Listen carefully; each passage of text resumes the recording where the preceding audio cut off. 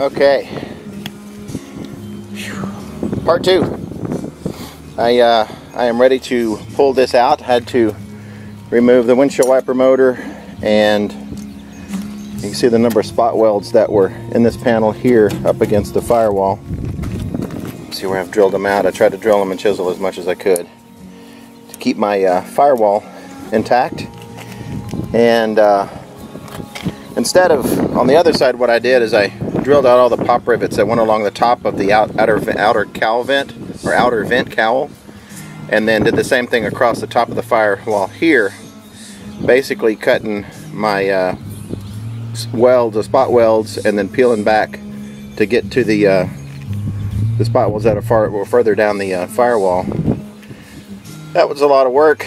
So what I figured I would do over here is give myself a little more access a little bit quicker. Now I still need to come in and cut this edge off here. But what I did is I took my air chisel and I just hugged right up against my firewall right here with my chisel pointing that way. Hugged right up against the firewall and basically cut this loose.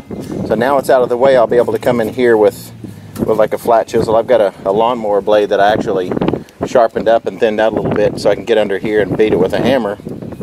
Knock it this way to pop these rivets loose, and it works pretty good. Works a little better. It's a little more control than an air chisel. So anyhow, that is it for the upper cowl assembly removal. Let's see if I can get you guys a better view here. And that's it. Still need to come in and clean the top of my pillar support, my door hinge upright, and my pillar support here. I got to cut all this off and clean it all the way down, and then get my lower cowl panel. Get this finished cutting it loose and getting it out of the way. And what I did is I measured before I cut this stuff loose to make sure that I didn't mess up my dimensions from the front of the car to the back and get my fenders off. What I did is I measured from that slot right down there in the frame, that one right there. I measured from that slot using a tape measure all the way up to the connecting point for the fender here. And the distance between there and there was 37.5 inches on the other side and 38 on this side. So as long as I went a half an inch. I did that before I started cutting everything loose, because you can see over there my firewall is literally about to fall forward because of the weight of this assembly here. But anyhow, looks like I've got a couple more spot welds down there that I need to bust loose. I'll get those busted loose and get back and show you what this thing looks like with the upper vent cowl assembly removed. Be right back. Well, there it is. The 1969 Monte Carlo El Camino, completely stripped of its upper cowl vent panel, and both sides of the lower, the exterior, the outer lower vent cowl, and the inner lower vent cowl, passenger side and driver side. Inner lower vent cowl panel down here, outer side. Have to do a little metal work right here. Put this flange back. Again, the door pillars or the hinge pillars are in decent shape. Got a lot of metal work to do there, but this is it. This is what I got done today. Actually done this weekend. Spent quite a bit of time on it today, a little bit of time on it yesterday. Most of the time yesterday was getting the interior out, getting the dash out and stuff. And I'm going to go ahead and start budgeting for a new upper vent cowl assembly and the two outer shells for the passenger side and the driver side. They're probably going to go back in the reverse order.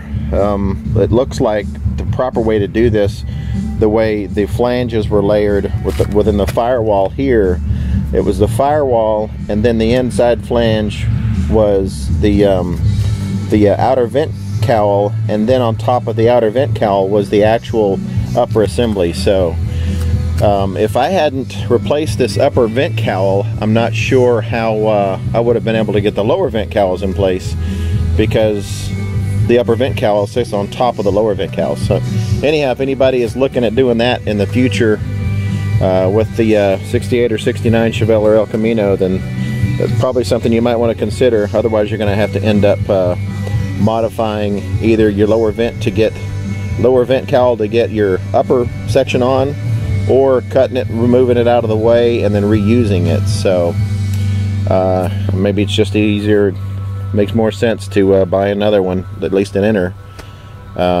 They're hard to save. It's hard to salvage this stuff when you're hitting it with air chisels and cut off tools and everything else. But anyhow, I'm gonna throw these up, hopefully get these thrown up on the channel tonight, and maybe it helped out. If you guys have any questions of anything specific about where things are located, what it looks like.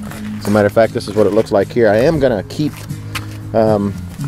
this was a brace that's tied, that is actually spotted up on the top, on the inside of inside there, so I'm going to keep that in case it doesn't come with the new one. I don't think it does, so I'll probably have to reuse that.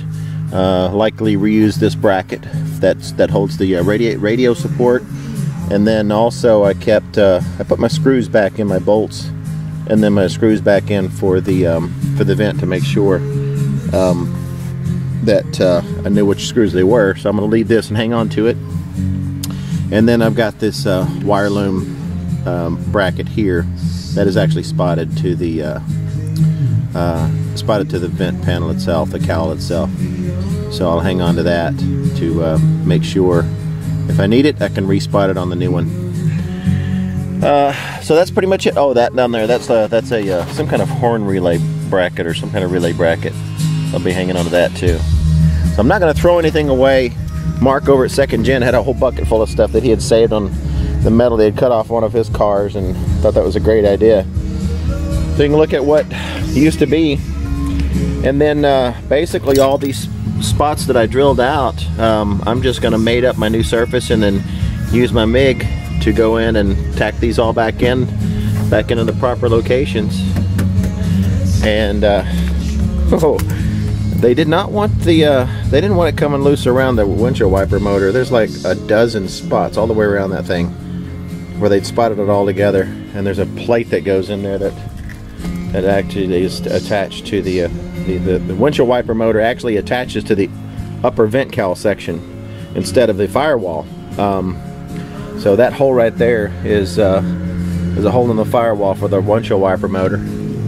But anyhow, I'm just rambling. Hope you guys had a good weekend. Hope you guys got out there and got to do stuff. I know we had some beautiful weather here. Been up since 4:30 this morning. My wife and I. My wife is my wife's friend works for a local support organization here, and we had our marathon, and her group sponsored the marathon. So we were up at 4:30 this morning, getting ready to go downtown and pass Gatorade and water. So I got a decent start today. We got finished up there and we're back at home by 10. So anyhow, you guys have a great week, and I'll try to get some more stuff posted during the week. I took some pictures, might throw up a slideshow or something, we'll see, and then I'll let you know how the progress goes on getting my new parts replaced, or getting my new parts ordered. Y'all take care. KT signing out for the weekend. Have a good one.